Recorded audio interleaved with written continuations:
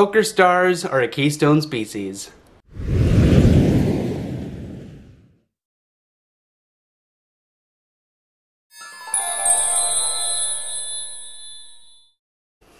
Hi, what's going on? My name is Brandon. I'm a marine biologist and an artist, and welcome to Nature Meets Paper, the place where we go on an adventure to discover the world of marine biology. I love sharing my experiences with aquatic animals with you.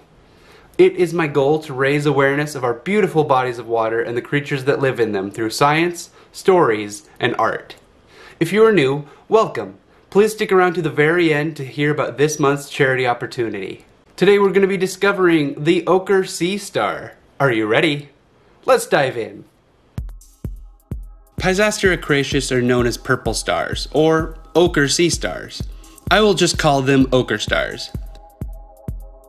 I also found out that when referring to a bunch of sea star species, they are called asteroids, which made me think of sea stars from space, which made me think of Starro the Conqueror, the first villain to fight the Justice League of America. But don't worry, sea stars aren't evil, but they are strong. I'll get to that later. Ochre stars can't be found in space, so the question remains, where can we find ochre sea stars? Their habitat range is in the eastern Pacific Ocean from Prince William Sound, Alaska to Santa Barbara, California. They are found in rocky intertidal, rocky coastline, mussel beds, and tide pools. They have a depth range from above the low tide to 90 meters, which is roughly 300 feet. As the tide lowers, sea stars will hide themselves under rocks or in shaded areas in the air until the tide returns. They cling to rocks and can stay outside of the water for several hours. They place themselves in locations so that they can survive. If you see one, just leave it alone. It is fine, don't pick it up, and don't throw it back into the water. Okay, we know where to find the ochre star. What are we looking for? The ochre sea star is an invertebrate that is radially symmetrical. It has 5 rays or arms that extend from a central disc. The arms can grow between 4 and 10 inches long. It can either be bright orange, orange ochre, brown, or purple. Where the purple comes from, I don't know. Scientists don't know. But purple ochre stars are found in the Puget Sound, Salish Sea, Strait of Juan de Fuca, Washington, and north into Canada. That is a little strange. It is thought that it has to do with the location, water composition, and diet. Otherwise, the ochre sea star is orange or ochre in color in the open ocean. The top of the sea star is rough and leathery feeling. It has little white spines on it that protrude from the skin about 2 millimeters. These spines are called ossicles. I was going to make a joke about what do ochre stars and snowy weather have in common. Ossicles. But I won't. A great way to determine if it is an ochre sea star or not is to look for a pentagon shape in the central disc. If you see a pentagon made from ossicles, it is an ochre sea star. It can be commonly mistaken for the pink star and the mottled sea star, but these are pink and the other is mottled green. We have talked about the top of the sea star quite a bit. What about the bottom? The bottom of the sea star is light cream with an oral cavity or mouth in the center. The bottom is lined with tons of tube feet. These are hydraulic powered tubes with suction cups at the end. Water pressure in the sea star controls how the tube feet move. At the end of each arm is a few light sensing organs. They can sort of see with these organs. Sea stars don't have brains or centralized nervous systems. They have nerve rings. Around their oral cavity and stomach is a bunch of fibers that act as a nervous system. Their body is regulated with a water vascular system. It allows water to come in and do gas exchange. The water can also be moved to move the tube feet. Sea stars are very strong. They can hold onto rocks while being beaten up by waves, hang off rocks in the air for hours, and pry open mussels. It might not be the kind of strength to fight the Justice League, but it is strong in its own way. I would like to see somebody hold onto a rock while being beat up by waves or open a mussel with their bare hands. Ochre Sea Stars like being in small groups, roving around, eating, and being awesome.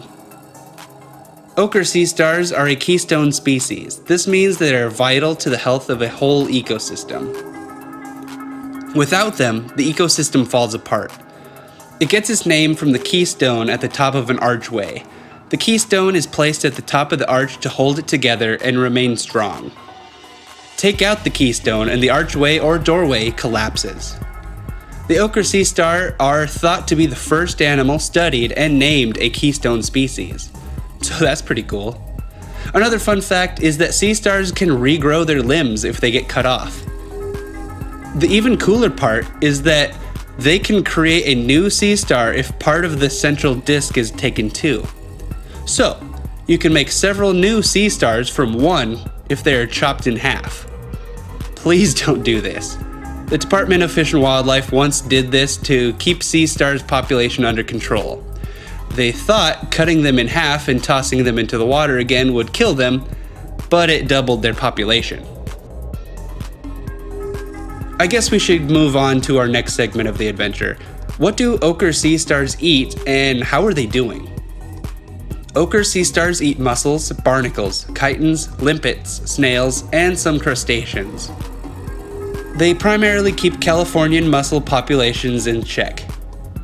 Mussels will take over an entire ecosystem if left unchecked. This means they push out all other species.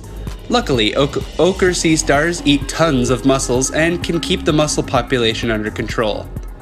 This allows other species to take open spaces and create a healthy ecosystem.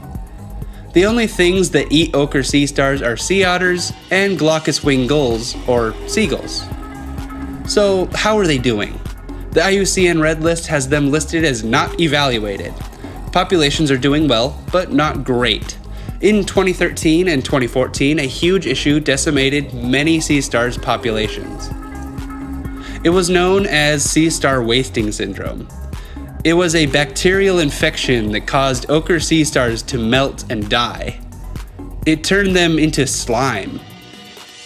It isn't really known what caused it to happen, but it was recorded every decade since the 1980s.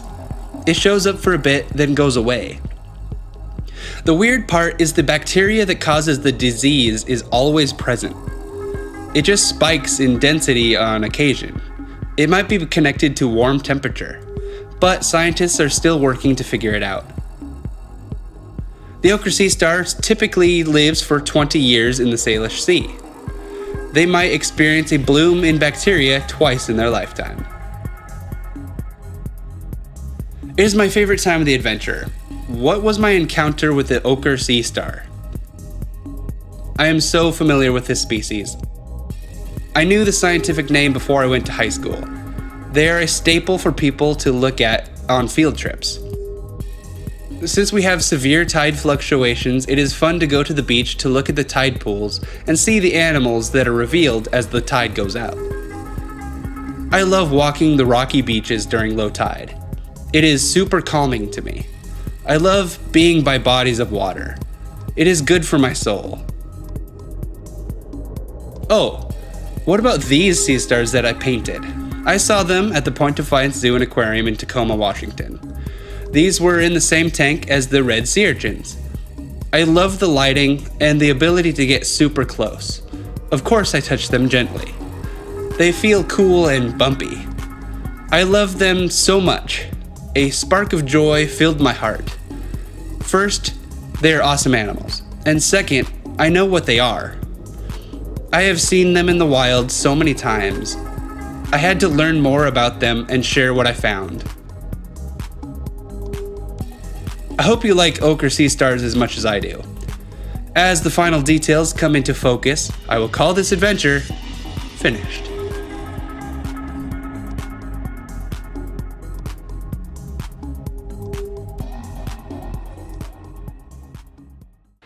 Thanks so much for watching. Click subscribe and ring the notification bell to be notified when I post new videos.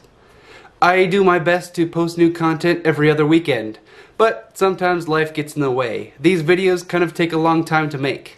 Autism Speaks is a charity that raises awareness about autism.